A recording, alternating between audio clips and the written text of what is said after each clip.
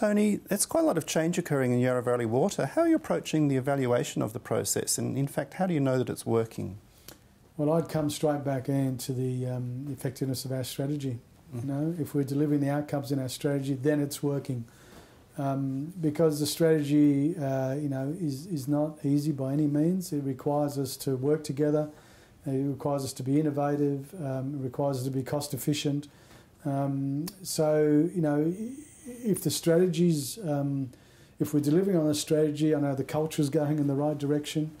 On top of that, we also, you know, we measure everything. You know, it's like you know, we've got pages and pages of key performance indicators. We've got an extensive strategy scorecard, which is measured up every month. It's a 5-year thing, but it's still measured up every month. We do an annual review of that, and we do a sort of a 2-3 year review, a midterm review on that as well. That information goes to our board as well, so the board monitors the same information.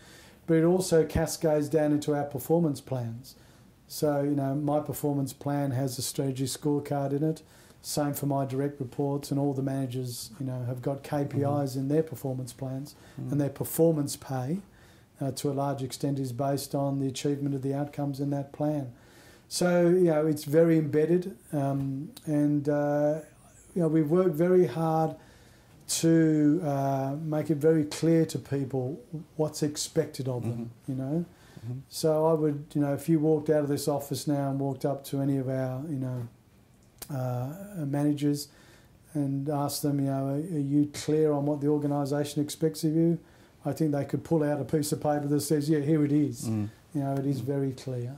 You know, there's always less tangible outcomes, which are more of a challenge. So it's easier to measure, you know, did you build that project or didn't you? Yes. That's quite straightforward. There's always the intangibles around behaviours. But again, we do try and measure those things through the human synergistics model, which is personalised. And if I look at my own example, for instance, I mean, I do those surveys myself as well.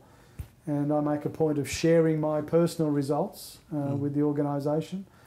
You know, I'll show them, you know, that I've made some improvement in my perfectionism, and you know, hopefully also improved in the more constructive areas as well.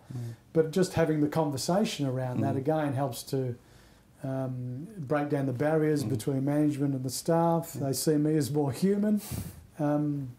And you know, makes me a bit more approachable as well.